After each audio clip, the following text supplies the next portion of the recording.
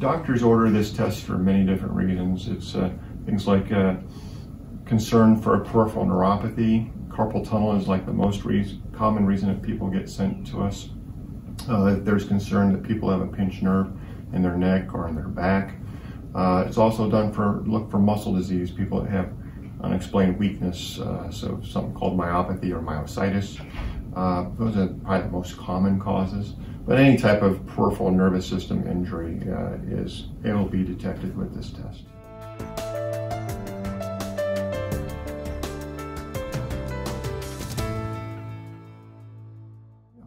So it's actually a two-part test.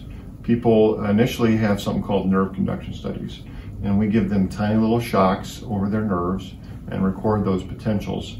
That part takes typically about a half an hour or so. And then I come into the room, finish my part of the test, and I listen to the muscles with a tiny little thin pin, kind of like an acupuncture needle in size. And I don't shock people in my part at all.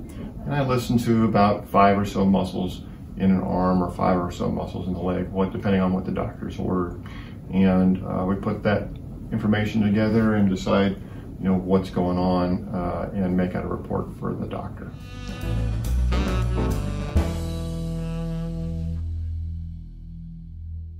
So another thing I'll say is that we hear from patients a lot of time that they've either read online or heard from their doctor that the test is painful, and it really isn't that bad.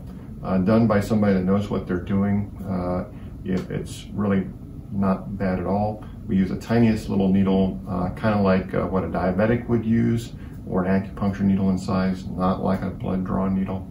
The needle part really only takes about 5 or 7 minutes, so I think it's a really important message. We have a lot of people that decide not to come because of what they either read or told, and I would say put that out of your mind. We do make every effort to make it very comfortable, and in fact we even have this special spray that we spray on the sensitive areas, that just like what other doctors would use to give shots, and it makes it basically so that it's not painful at all. I was having a lot of numbness and tingling in my arms on both sides. It was getting to the point to where it was unbearable to babysit my best friend's son, or even to do the simple housework that I was doing.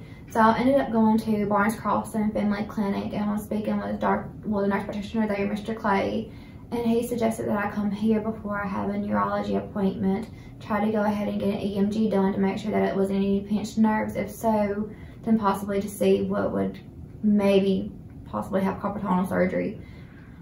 I could not be more pleased with how today went. Like I said, this place was absolutely wonderful. The nurses and doctor both were phenomenal.